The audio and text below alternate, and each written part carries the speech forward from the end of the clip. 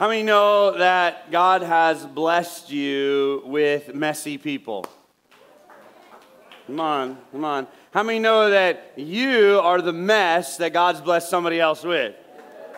Come on, come on. Yeah, life is super messy, and God is good, right? If you grew up in any kind of church context for any length of time, you've probably heard this phrase before. God is good, and all the time. I like to change it a little bit if we could. God is good all the time. So God is good. And all the time, people are messy. I'm going to promise you that. Like, people are difficult. People are hard. It would be so much easier to pastor a church if there weren't people in it. Right? Some of you guys, like, I just think you're about to make it. You're just about to get there. And then it like, man, y'all messy, right? You know, and that's the deal, right? And the people that God's entrusted to you are messy. Your family is messy. Where you work is messy.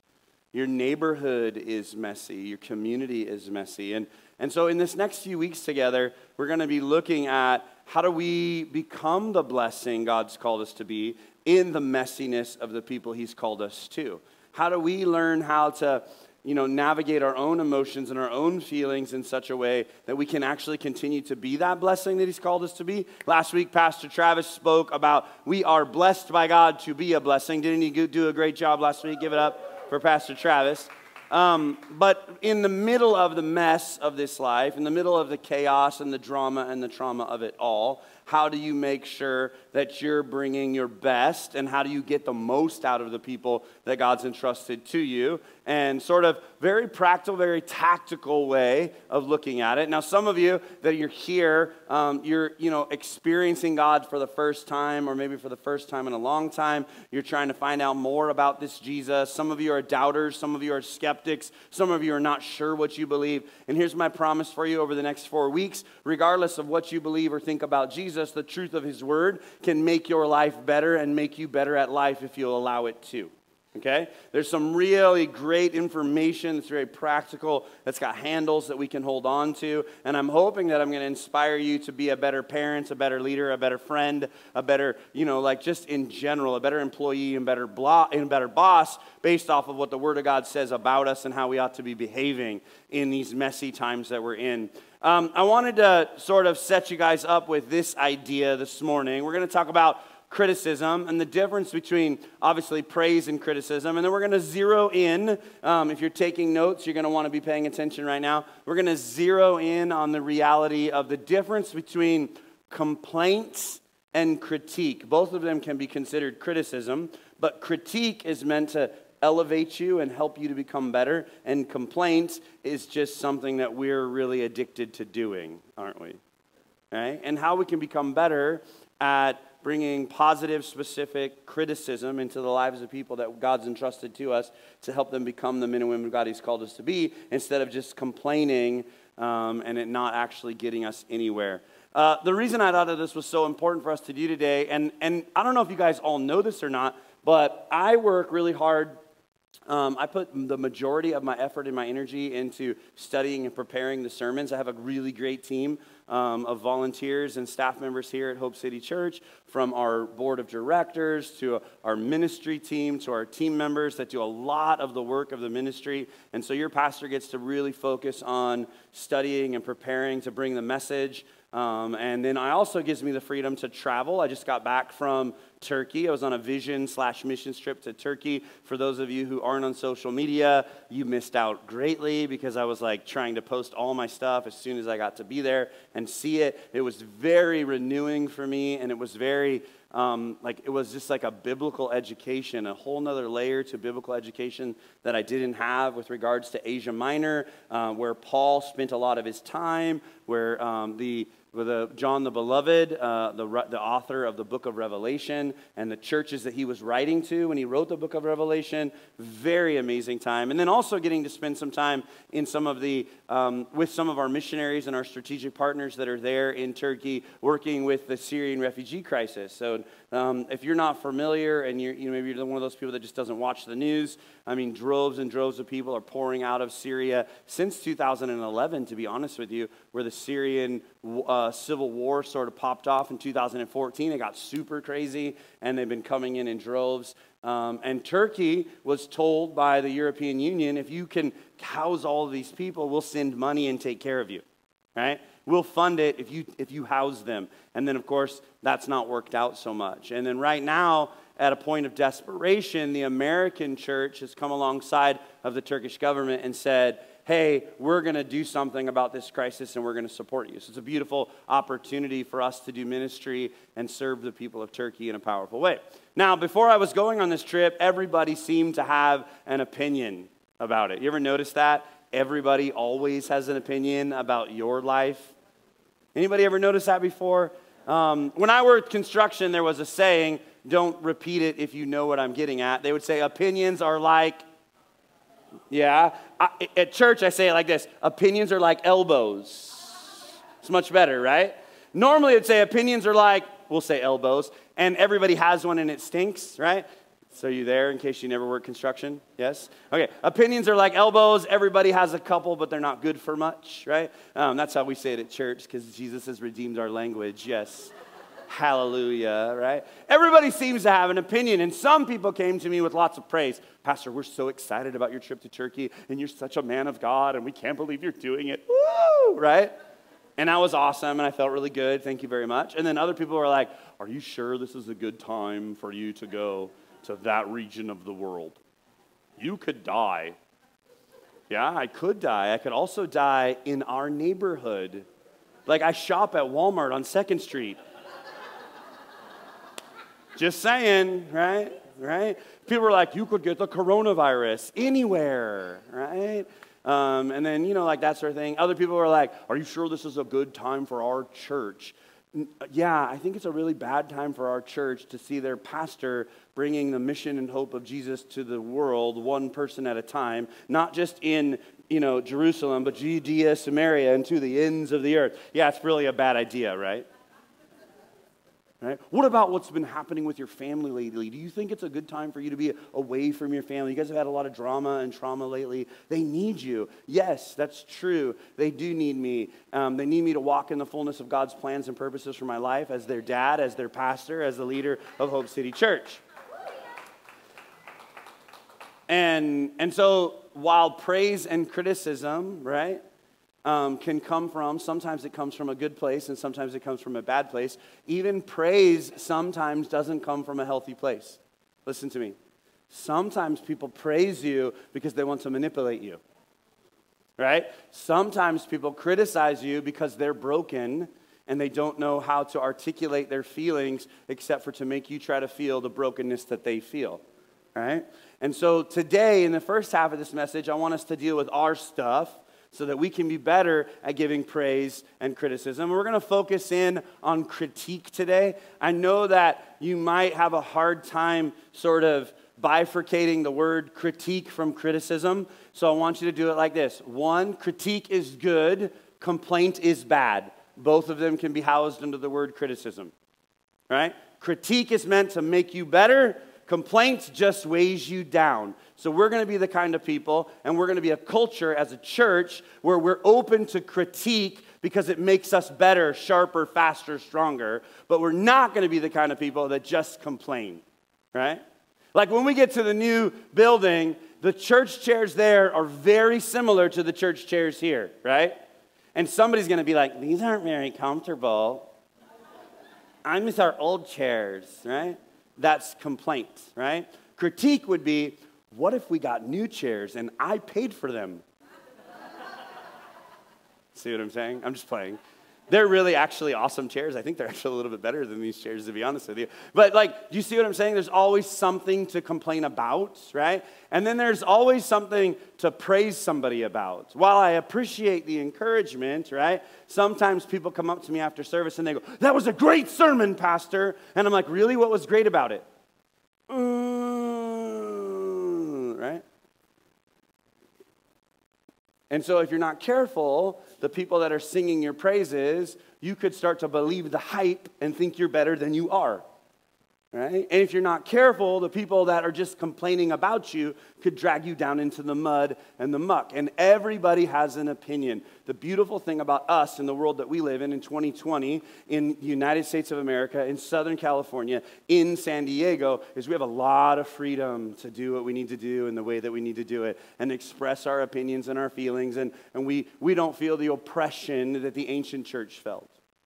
One of the things that was shocking for me, and when I was on my trip this week, was how the New Testament sort of proliferated out of the area of Turkey. The church at Ephesus was sort of one of the major hubs in which the church became, expanded across the globe, there through to Europe, from Jerusalem to Asia Minor to Europe and then to the world. And yet it didn't take that long for Christianity to be completely swallowed up by the darkness of that region.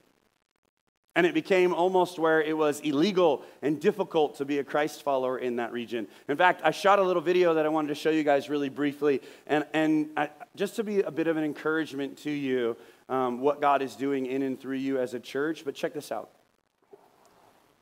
That was one of the spaces and places that I was sitting there and I was thinking about it.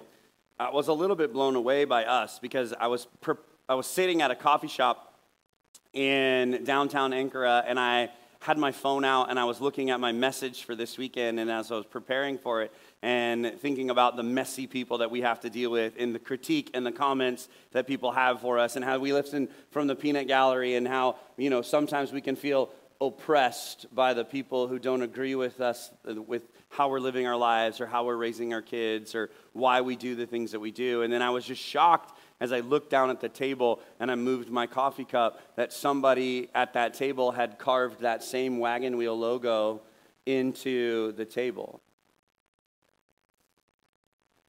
In a country where 80 million people live and only 7,000 people are registered as Christ followers. Now, maybe there's more than that, but in Turkey, you have to tell the government what your faith is so that when your kids go to school, they either go to the Muslim class for their what we would call catechism in Catholic world. They either go to Muslim catechism, it's not called that, but you get it, right? Or not. And so if you don't register your family, then your kids are going to grow up in the Muslim faith regardless because they're going to go through that catechism. There's only 7,000. There's more registered Christians in North Korea. There's more registered Christians in Iran. This is a really unreached people group. So much so that 2,000 years in the future, they're still carving secret symbols to say, hey, Christians meet at this coffee shop and talk about Jesus at this very table. And so if you see us here, there's a good chance this is a safe place for you to find out about love and grace and mercy. This is a place where the good news can be a reality. The reason that I think this is so important, and like I said, because I've been given the gift of such an amazing team, I get to spend all kinds of time writing my sermons. In fact, on Thursdays, that's pretty much all I do is write, and it gives me the ability to get super far ahead. So long before I even had the opportunity to go on this trip to Turkey, the sermon I was going to preach today was written. And then I get there and I go, oh, wow. Our mess is so messy. Come on. And so how we deal with our mess affects whether or not other people can get through their mess to get to the good news, to get to God's grace and his understanding. And so I want to take us on a quick journey this morning. If you have your Bibles and you have your notepads, we're going to start with this verse from Ecclesiastes 7, verse 5. It's better to be criticized by a wise person than to be praised by a fool. Right? Now I'm going to throw myself under the bus here so you can understand what this phrase means. How many of you know your pastor is super wise? Everybody said amen? But he's equal part foolish. Right? I'm a great mix of hood and holy all together. Yeah? So I'm on this trip with a bunch of people. When I get tired, I get squirrely. Is that a good way to say it? I get squirrely. I was on a couple of really long flights for this trip. We flew in country. It took about 12 hours to get there. And then while we were there, we made a bunch of different flights. And so because I'm tired, and then of course I'm with a bunch of senior pastors who are all super buttoned up, right? Older ladies and gentlemen who are very, way more conservative than your pastor. I just thought it was my job to bring a little levity to everything that was happening, right? So I convinced a group of them that if I text them this particular text message, they had to make a weird sound. They got to choose their sound, but they had to make a weird sound. So some of them, right before they set their phones down on the belt and went through the metal detector, of course I would text them, right? And so some of them, as they went through the metal detector, were like, oh yeah, right? And other ones were like, meh, right, you know? And they were such great sports. I was like, look, man, you got to do this. This is going to make our trip so much fun. And I was so amazed by how easy it was for me to convince them to act super foolish. These are godly men and women, leaders, right? And it was like, I mean, honestly, I could have manipulated them so quickly, so easily to do all kinds of things, to be ridiculous, and they felt free and safe to do it because their congregations weren't there, and it was just so much fun for me because, well, I am wise, but I'm also foolish, right? And I'm throwing myself under the bus here, but all I had to do was allude to the fact that all the cool kids were doing it. I didn't use those phrases, right? But just a little bit of peer pressure. Just a couple of us that did it. And a couple of us got a little attention for being a little bit silly. And they all wanted to be silly with us. Right? Sometimes the praise of someone is just enough for you to believe that what you're doing is going to connect you and make a meaningful relationship and is going to be enough to see you to the next season. Make sure the person that's praising you is actually giving you encouragement that is godly encouragement and not just some craziness, right? To just be crazy for crazy's sake. Now I want you to think about that in your family. I want you to think about it in your work. I want you to think about it in your community. Sometimes people are pumping you up because they're wanting to manipulate you. They want you to believe that they are on your side and they have your back so that you can be their shield while they do their undermined things, okay? So be careful who you're receiving praise from and how deep you're letting that praise go into you.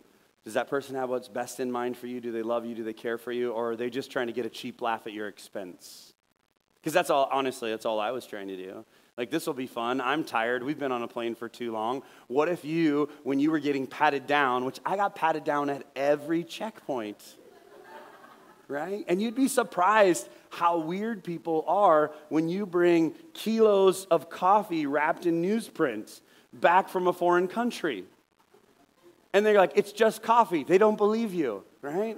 Weird, right? Yeah.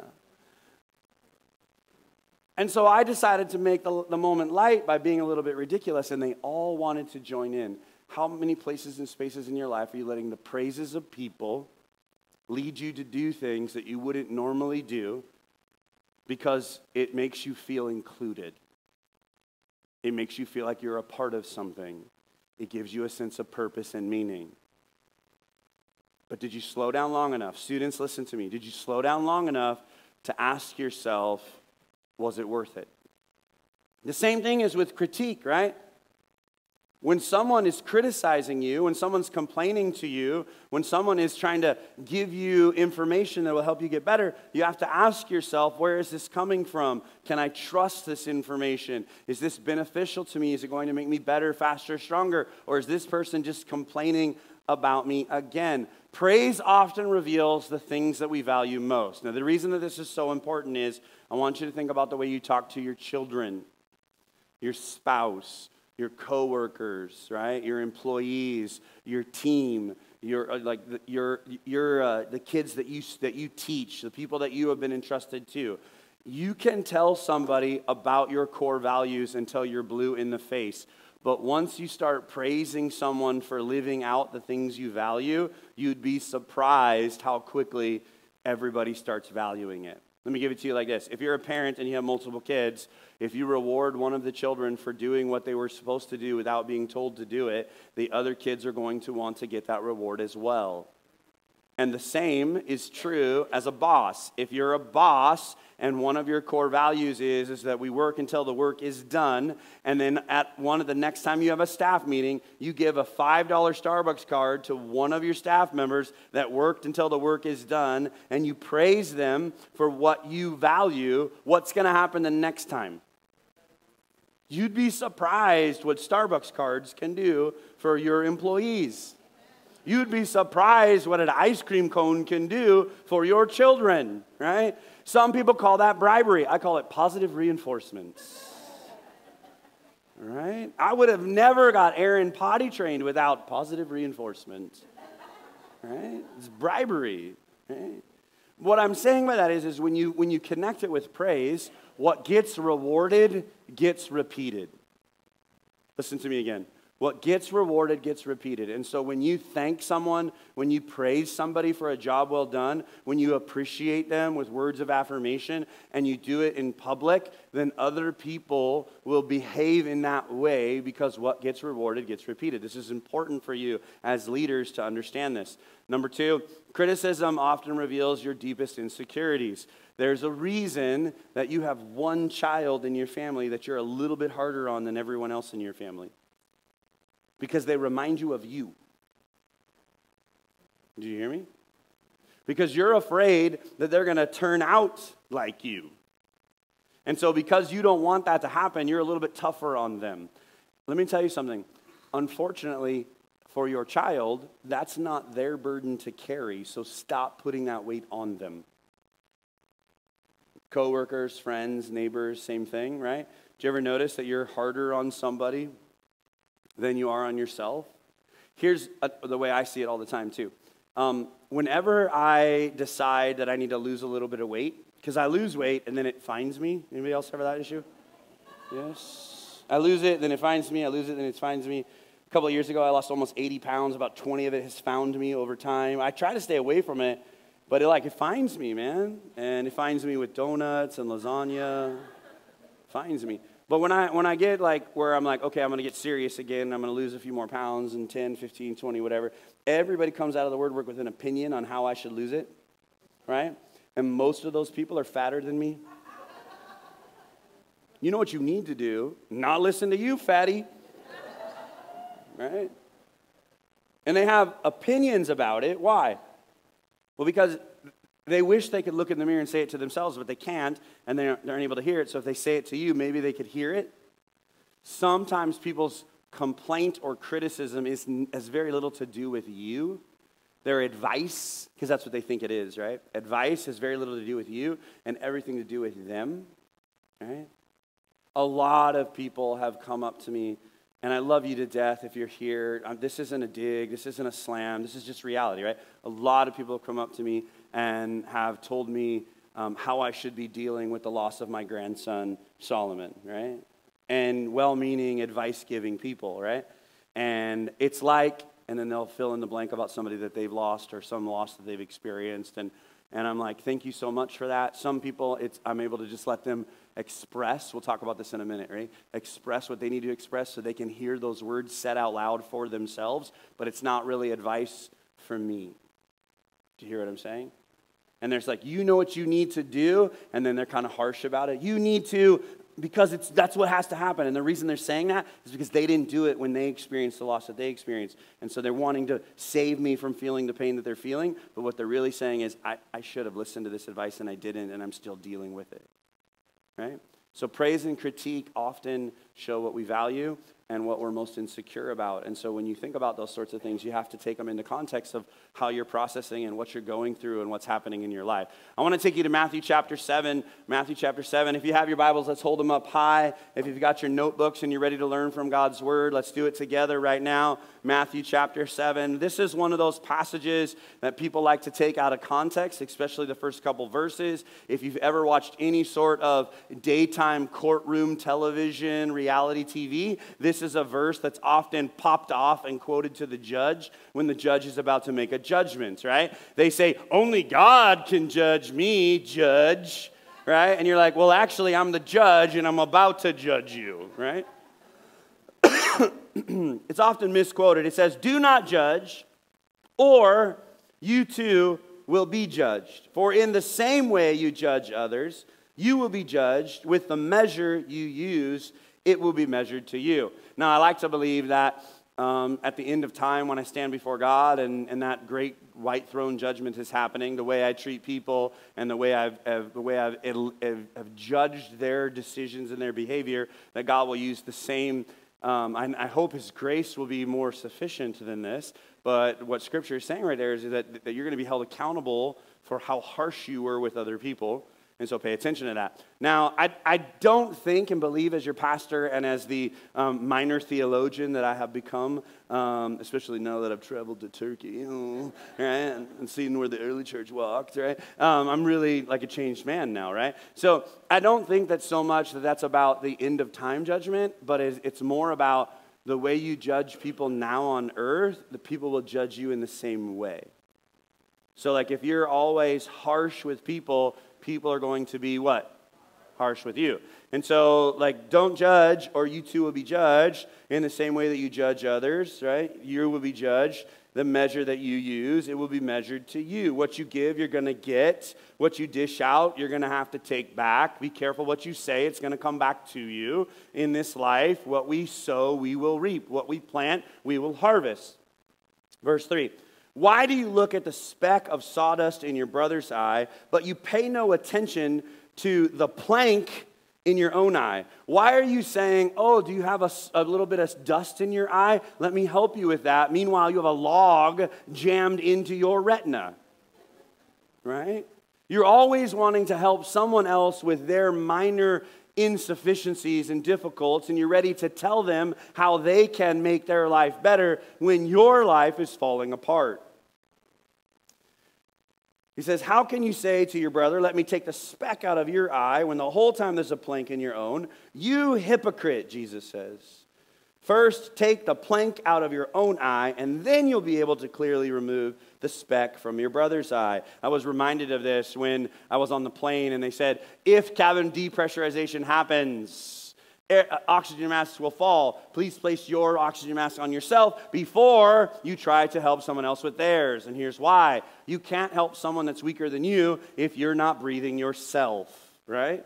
You can't help someone clear out their crap if you don't clear out yours first. And so before you give wisdom to someone else that may sound like judgment, the way to make sure wisdom sounds like wisdom or the good news stays the good news is for you to be able to live it out yourself. No one wants to take diet advice from someone that's fatter than them.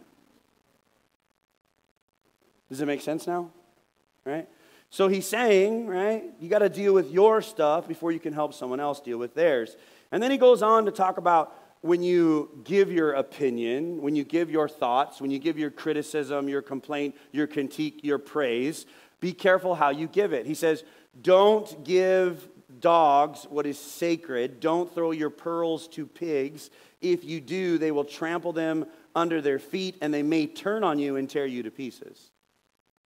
Just because I have something to say doesn't mean it brings value to the conversation. And just because I have an opinion doesn't mean it's good or it's right. They're like elbows, right? Everybody has one or two, right? And they normally aren't that helpful, right? I'd like to say to my team all the time when we're in staff meeting and I have an idea, I said, hey, this is an idea. It might even be a terrible idea. Just because I'm the boss doesn't mean that my ideas are awesome. I'm a big dummy sometimes, and I come up with really stupid ideas. And so you have to tell me, yeah, that's a bad idea, right? And so just because I have something inside of me that I want to say doesn't mean it's helpful or beneficial. You should probably think about that before you post on social media next. Just because I can doesn't mean I should. Or my favorite way to say it to us as Americans is just because it's within my rights doesn't make it right. Come on.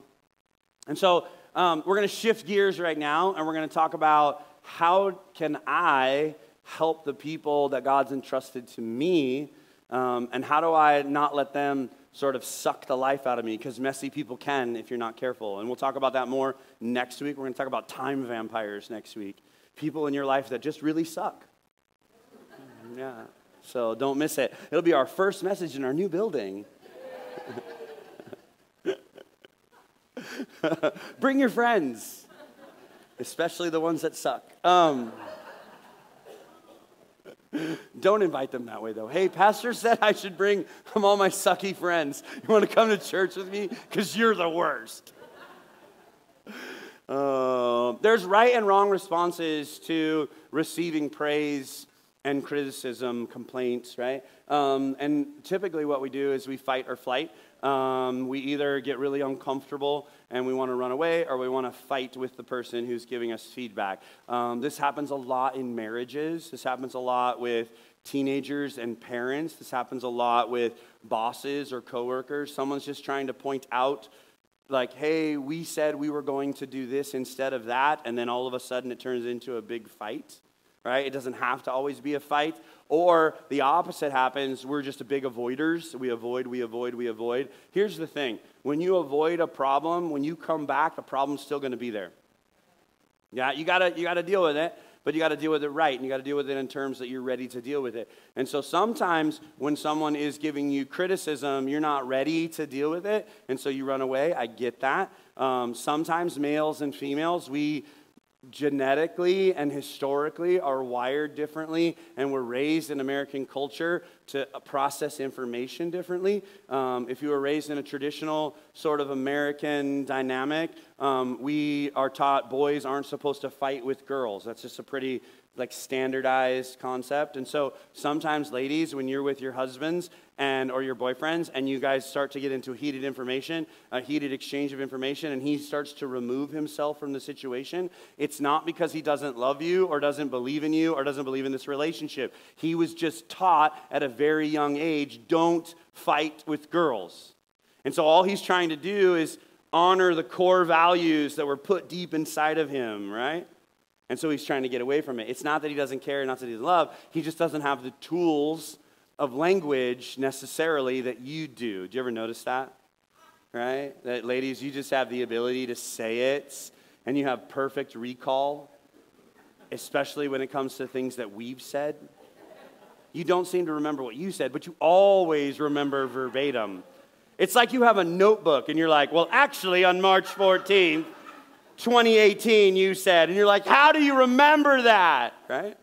And we aren't ready for that. We can't deal with it, so we run away. But here's the deal. Those are not necessarily the right responses all the time. Even with praise, sometimes people praise us, and we don't know how to deal with that because we've never had that kind of healthy dynamic where someone rewarded us for a job well done, and so we get really awkward and uncomfortable, and we just right? Yeah. My favorite in church circles is people are like, what a great sermon, or what a great worship set, or you did such a good job. And they're like, it was all Jesus, right? Well, it wasn't that good, if Jesus did it, it would have been way better than that.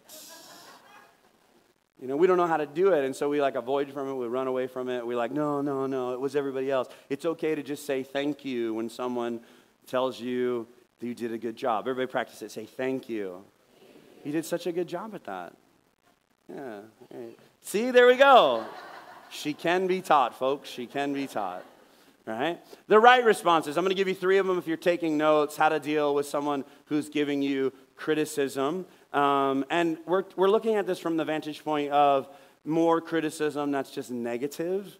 And so how to deal with that, not necessarily critique. We'll talk a little bit more about critique in a minute. But right responses. Listen, if their motive is to help you and not hurt you, but they're just not really good at giving feedback, then let them practice on you, right? Sometimes people aren't good at giving feedback and words fail us. Or if that person has information that can actually help you, you should listen to what they have to say. Now, if that's the idea, then the opposite of that would be true as well, right? You don't necessarily have to listen if they're there to hurt you. And you obviously don't have to listen if they don't have anything to offer you. But you need to slow down long enough, and even if they spew it out, go home and maybe digest it and then decide if you want to further that conversation with that person, if they can help you or if they have something to offer to you. The reason I think this is so important, Proverbs says it like this, the book of wisdom, that if you listen to constructive criticism, that's what I call critique, right? If you listen to constructive criticism, not complaints, constructive criticism, critique makes you better. You'll be at home among the wise. But if you reject criticism or critique, you'll only harm yourself, right? I would love for you to be the type of leaders who build a culture of critique, that you welcome people to speak into your life about how to make it better. How do I become a better leader? I would love for you to say things like this. And I'm not asking you to do something I wouldn't do. You can ask anyone that's on my team. One of the last things I say to them, Lisa, what's one of the last things I say to you in every meeting that we have together?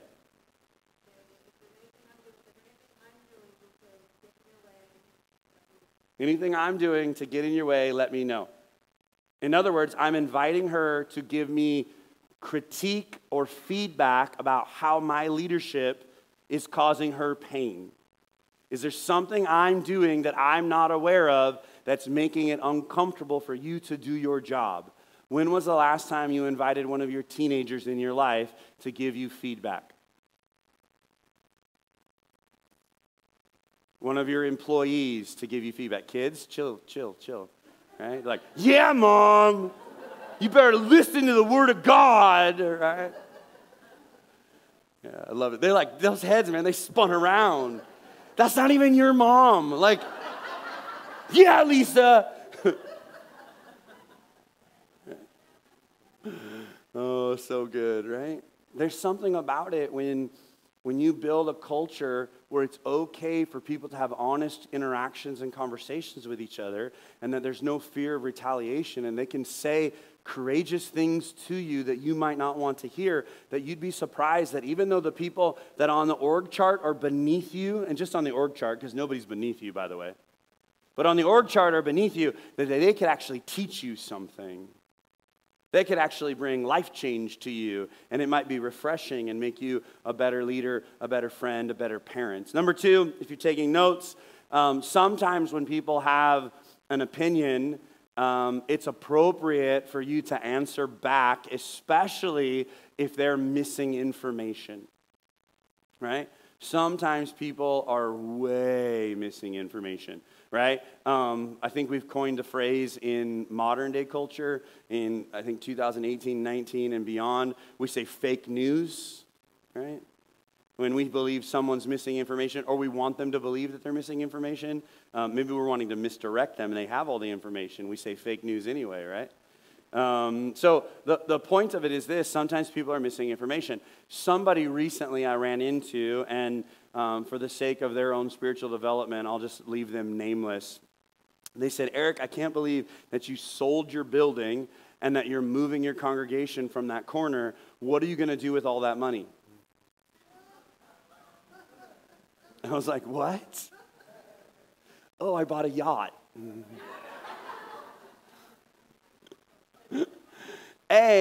I didn't sell the building. The people that own the building have sold the building, and now we're going to be moving, and we're just trusting God to be faithful, even though man got in the way of what we believe God's plans were initially.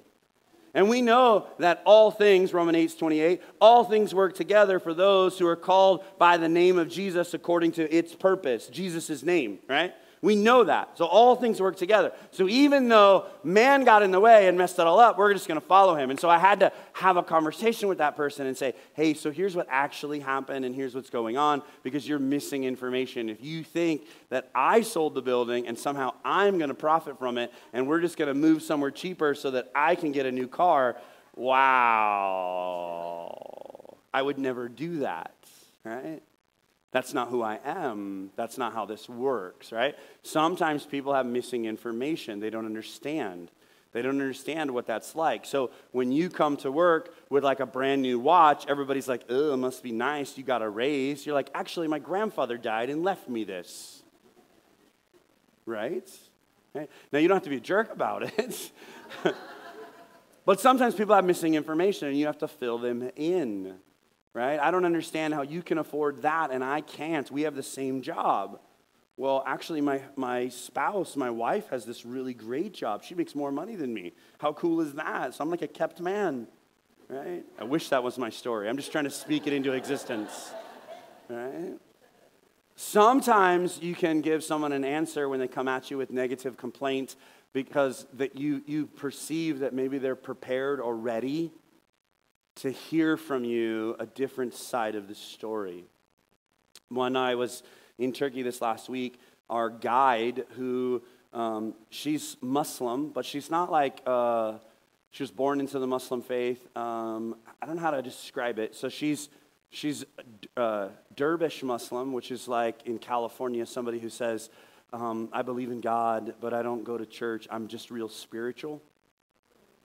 Does that give you a sense of it, right? So she doesn't like go to mosque. She doesn't have an imam, which is like a pastor in the Muslim faith. She doesn't have that, but like, so she was brought up Muslim. Her biggest thing is love. That's what Dervish Muslims believe, that love is the center of the universe, and if you can express love to others, love will come back to you, and the way that you know God is happy with you is how many people love you, because if you love well, people will love you.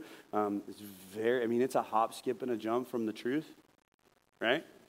Just real close, super close. And so we spent a lot of time together, and her and I talked, and there were some moments where she's brilliant, by the way. Her name is Delake. Like my car fell into lake, right? And super brilliant. That's her joke, not mine, right? Super brilliant, knows the Bible. I was challenged that this Muslim woman who was, nominal, I guess is the right word, nominal Muslim woman, knew the Bible better than your pastor. I was like, dang, I stepped my game up, right? And she was like quoting chapter and verse about the places and spaces that we were. And I get it, that's her job. That's why she's good at it. But, so we're there. And I asked her this question. She hasn't done a lot of tours with Protestant Christians, mostly Catholic Christians.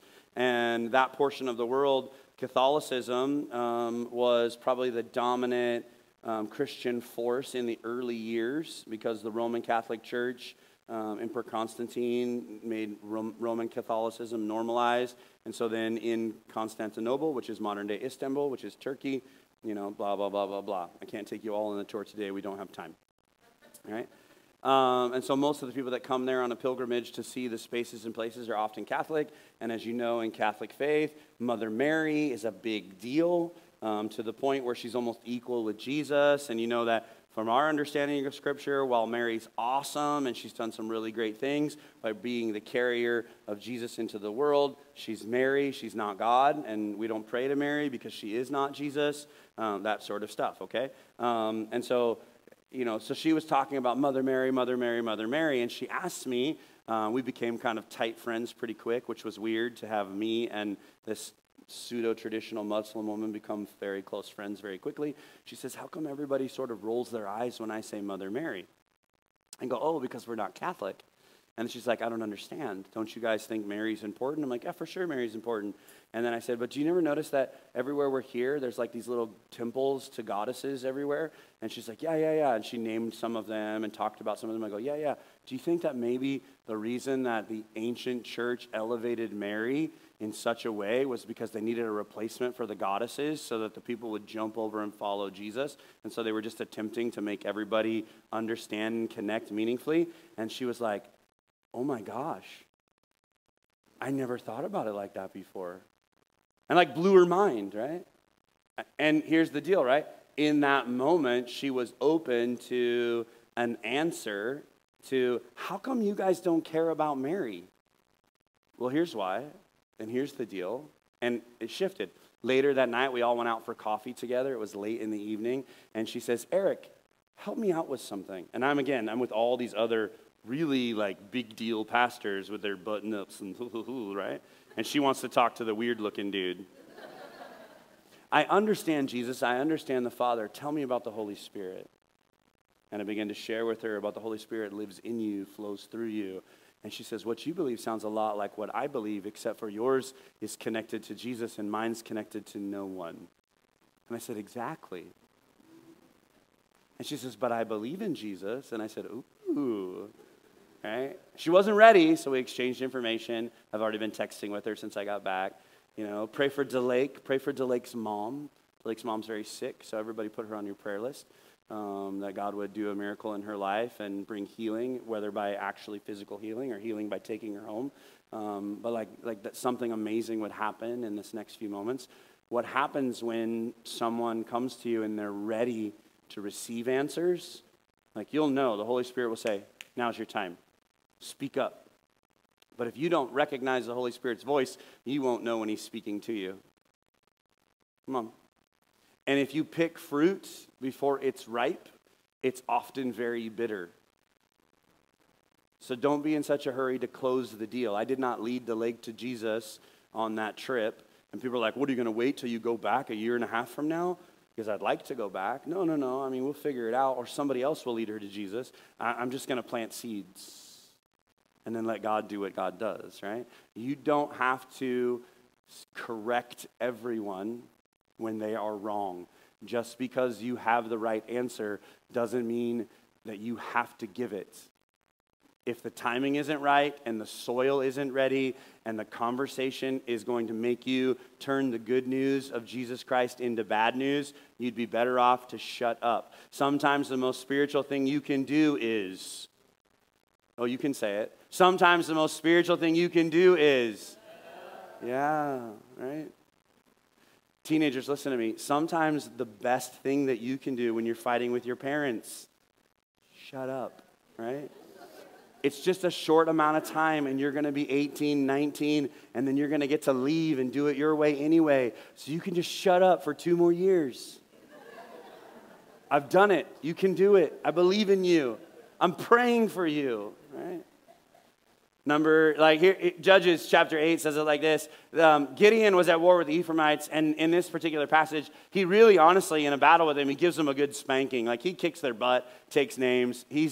It's pretty rough. And so after it's all settled, and they're like sort of deciding what's this new dynamic going to be like now that we're under your control, he says, how come you embarrassed us so badly? And they come at him a little bit, and he takes the time.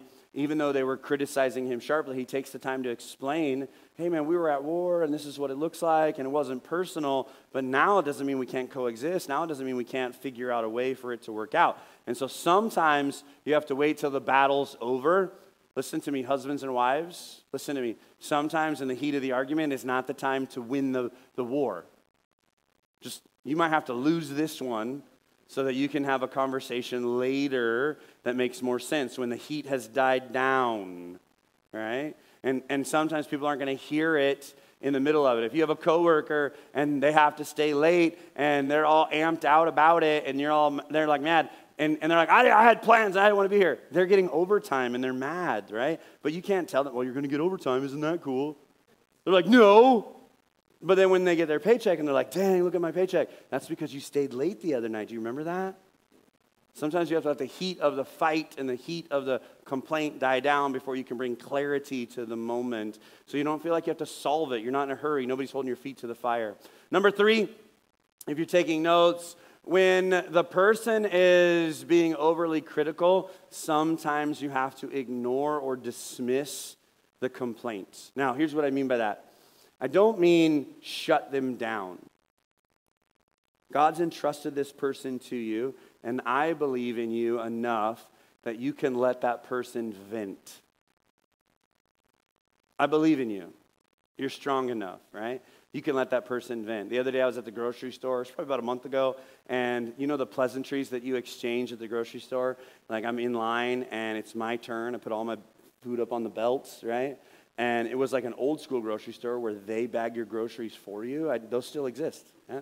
And so I put all my food up on the belt, and it's going through, beep, beep, and I get to where it's my turn, and I say, how are you today? And the cashier begins to just verbally vomit about how terrible their life is and how messed up it is, and everything's falling apart, and there's a line of people behind me, and I'm like, is this like a Holy Spirit moment where I'm supposed to tell this person it's going to be okay? And I'm literally while they're telling me, I'm just like, Lord, help me. I just came for some tortillas and some cheese so we could have quesadillas, right? Like, am I supposed to minister to this person? The line's starting to back up. What am I supposed to do in this moment? And I discerned in the moment that I was just supposed to let that person say what they had to say, and I was supposed to say, I'm sorry that you had a rough day. I'll be praying for you, and that was it. I didn't offer solution. I didn't offer advice. I didn't try to fix the problem. It was just letting that person be heard. And even though, right? And so then when I left the place, I did immediately, I got in my car, I prayed for them, and you know what I did? I dismissed it. I don't have the ability right now to carry that person's problems with me home. I got enough going on for me right now. I'm strong enough to let them vent, and I'm strong enough to hear it, but it really had nothing to do with me, and there was really nothing I could do in this moment except for just listen for a second, and then I'm going to dismiss it. It's not my weight, not my water, doesn't belong in my backpack. Are you with me? Sometimes you just have to learn how to do that. And it's hard. It takes some practice because I took all this time and we invested this time for you to tell me all your problems, and I'm really good at fixing stuff. Let me fix it. No, sometimes you just have to dismiss it. Sometimes people are going to come at you hard and fast, and they're just being overcritical, and they're really not even talking to you. They're talking to themselves or someone adjacent to you, and they just know that you're strong enough to take it. In your work group and in your office, sometimes your boss yells at you because you won't cry, but they yell at you so everybody else in the office sees it. And so you know what you have to do? Dismiss it. And after things calm down, maybe you can go back to your boss. Hey, if you need to make an example out of me so everybody else understands it, could you tell me in an email first? Right? But you don't have to carry it. It's not for you to carry. Sometimes people say things to you that are super left field, and after they're done with their rants, right, what we traditionally want to say is, are you done now? And then we're going to unload back on them with equal fire, right? Not worth it. Dismiss it. Maybe they had a bad day. You don't know what's happening in their life. You don't know why they're freaking out on you, right? I find it amazing. This lady one time, this wasn't that long ago, I accidentally cut her off. Now I say accidentally because I taught you guys how to cut people off, right? Remember how I taught you how to do that on the freeway? This was truly an accident. I cut her off. She followed me off the freeway, followed me into a parking lot, got out of her car, and then knocked on my window. And I looked at her and I was like, right? And I was surprised because you know me and love me and you think I'm sweet. I don't look that sweet. So she's like, boom, boom, boom. You cut me off on the freeway. Rah, rah, rah. You could have killed me. Rah. I'm sorry. That's all you have to say? I mean, yes. Right? Well, F you, blah, blah, blah. She keeps going, I'm sorry. I'm sorry. I'm sorry. I'm sorry. She had no right to talk to me the way she talked to me. Honestly, not very many people get to talk to me like that. But in the moment, like, she was just being overcritical, and it wasn't worth my energy, my time, the use of my emotions to get anything more invested in that conversation. And so sometimes you just have to know, I'm just going to dismiss this. Sometimes the people are unhealthy or wounded emotionally, right? In my years on this corner, I have worked alongside of a lot of unsheltered people. And I'm going to tell you something. If you weren't mentally unstable or mentally ill when you got on the street, being on the street for any length of time will take a toll on you, and you can become very mentally unstable and mentally ill very quickly. And so a lot of my friends who are unsheltered, they're wounded and broken emotionally, physically, psychologically. Not all of them, that's not fair to say, but a lot of them, right? And the only thing I have to look forward to is that I get to walk alongside of them, and someday I'm going to get to heaven, and they're going to be bright-eyed and clear and lucid, and we're going to have conversations, and it's not going to be, like, the conversation will have a beginning, a middle, and an end. Most of the conversations just have a beginning, and then they, like, trail off into whateverness, right? And I know it's not a politically correct statement, but have you ever tried to reason with a crazy person? It never works. You ever tried to reason with someone who's outrageously angry? It never works. Have you ever tried to reason with someone who's so meaningfully hurts by a political party or by something that happened into their past, and all they can do is say, but, and you can even be agreeing with them, and they're still at war with you? Sometimes you just got to dismiss those people because they're not They're just not all there. They're not capable of really having an interaction, a conversation. And so you can't let their critique go deep inside of you. Sometimes they can't deal with their own stuff, right? We used to call it kicking the dog, right? You can't deal with it, so what do? You take something that is smaller than you, that can't do anything to you, and you take it out on them. Sometimes your boss is just kicking the dog, and unfortunately in this scenario, in this metaphor, you're the dog in that moment. And sometimes you just have to dismiss it because they're getting a divorce, because they just filed for bankruptcy, because their boss just came in and kicked them and they were the dog. And live in that moment, it doesn't do any good. Now again, I'm not talking about not having boundaries. I'm not talking about constantly taking abuse. I'm just talking about if you're going to keep the good news, you're going to have to learn to discern. Do you hear me? If you're going to keep the good news, you're going to have to learn to discern. You can't just do the same things you've always been doing when it comes to your interactions with people and expect them to work out the same way that they've always have. Because what you've been doing isn't working, is it? So it's time for a change. It's time for something new. It's time for something different. And so we're inviting God in, right? Jesus is talking with his disciples, and some of the Pharisees are mad, and Jesus has been told this by his disciples. Hey, some people are mad because of the things that you're saying. And he says, not every plant was planted by God. Not every idea is God-centered. Some of them have to be uprooted. Some of the weeds have to be pulled. And so sometimes it's best to just ignore them and let God pull the weeds. This is what's happening in this verse, right? He says they're like the blind leading the blind, and they're going to both fall into a ditch. Like, it's a really great statement that Jesus is making. You ready? You hear what he's saying here? He's saying, not my pig, not my farm, not my monkey, not my circus. He's saying, I can't deal with this because it's not mine to deal with. They're going to while out, and I'm going to let God handle that in his timing, but I'm not going to carry it with me. I'm going to let it roll off of me. Now, it takes practice, it takes time, but sometimes what we want to do is combat the people that do that. They come at us with complaint, and instead of dismissing it, we want to fight it. Notice that there wasn't an example today that said when someone complains, you should punch them. Right? It's not a biblical context, right? We talked about it. Listen, right? Ignore, dismiss. Right? Like sometimes that's what it takes. And there's opportunity for you to feedback. There's opportunity for you to share. But you have to discern what that looks like. You have to pay attention. And it's really helpful if you're prayed up.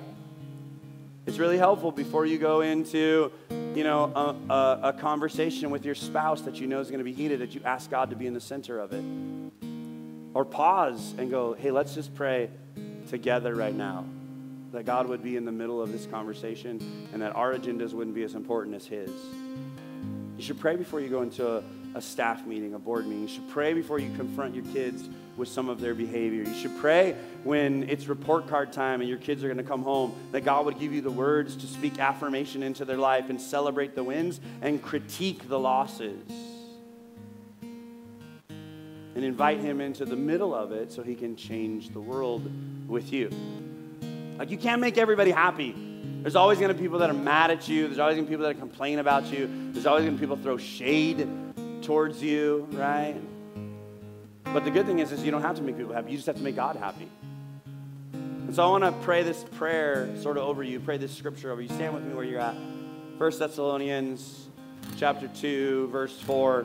In the chaos of our lives right now, with what's going on with our church, with everything that's going on in your family, with everything that's going on in our world, and then you take on top of that, like the chaos of the coronavirus, right? Everybody's freaking out. I just stopped drinking Corona. You'll be okay. Right? There's better beers for you to drink, guys. Like with all of that going on, in all seriousness though, right? I want you to understand something. It's messy, because people are messy. But it's those same messy people that Jesus died for. You and your mess, he looked down through time and space and said, they're worth it. Look at that mess. I can bless that mess. I can redeem that person. I can turn it into something powerful and amazing. And he wants to do that.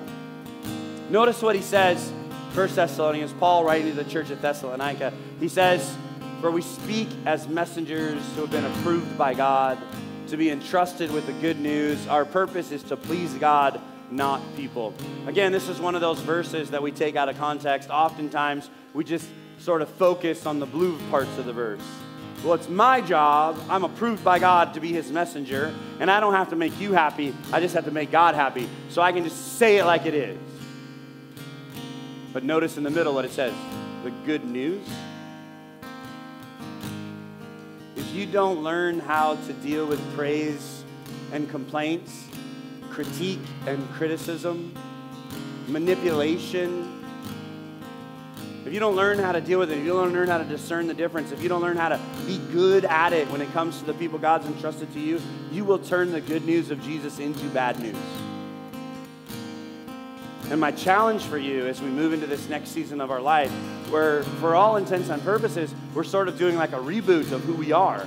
We're moving into a new neighborhood where we're going to spread the good news of Jesus into that community. And we're going to help them see who God is and what his plans and purposes are for them. And they've been without that presence right there in their close-knit neighborhood for quite some time now, as Aaron said.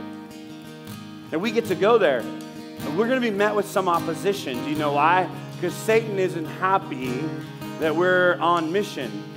His plan was to take all of this out. And God said, we'll just move job sites. We're good. His plan was to discourage us and distract us. And God goes, no. I'll just put you somewhere else that needs you just as much. His plan was to make it difficult for us. And I'll tell you something. Satan's been on the move to try to take out me and my family for sure. I'll tell you what. But I know that God has something in store for us. I know that God has something for us that's bigger than what we've ever had for ourselves. And I know that our goal is to make the good news possible. We just say it like this, bring hope to the world one person at a time. And so we're going to walk in that truth. We're going to speak that truth. And we're going to make the good news front and center of all we do. Let's worship him as we sing this song one last time.